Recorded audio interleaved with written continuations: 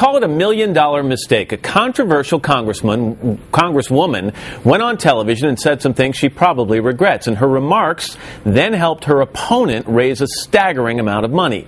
NBC's David Gregory has more on this story for us. Hi, David. Good morning to you. Good morning, Matt. Well, she's been called the Sarah Palin of Minnesota. Congresswoman Michelle Bachmann is making a splash in some very hot water. A rising star in the state, Bachmann quickly emerged as the most conservative member of Congress. Last year, she grabbed her first YouTube moment when she literally grabbed a hold of President Bush before his State of the Union address and seemed not to want to let go.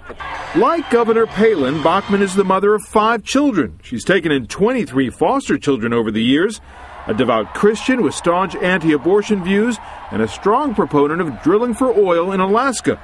And like Palin, she's outspoken when speaking about Senator Obama. I'm very concerned that he may have anti-American views. How many people in the Congress of the United States do you think are anti-American? You've already suspected Barack Obama. Is he alone or are there others?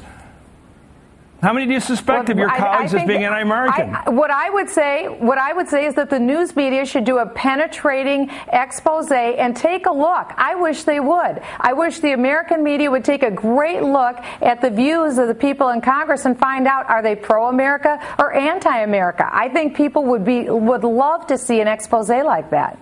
Democrats pounced. And as she faces re-election, Bachmann's words are proving costly. The interview became the basis of a TV ad, helping her opponent, Democrat Elwyn Ticklenburg, raise nearly $1 million from 18,000 new donors since Friday. We think we were already moving in a position where we could win this race.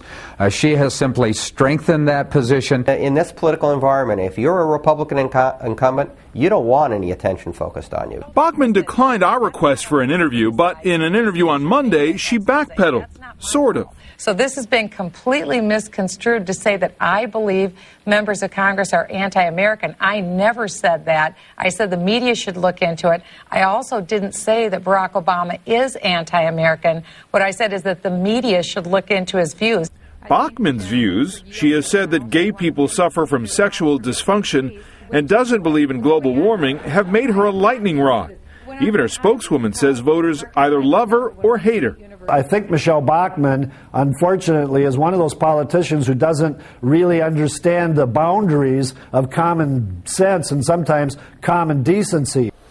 And this morning, another Republican member of Congress is apologizing for attacking liberals. A congressman from North Carolina said at a John McCain rally, quote, "Liberals hate real Americans that work and achieve and believe in God."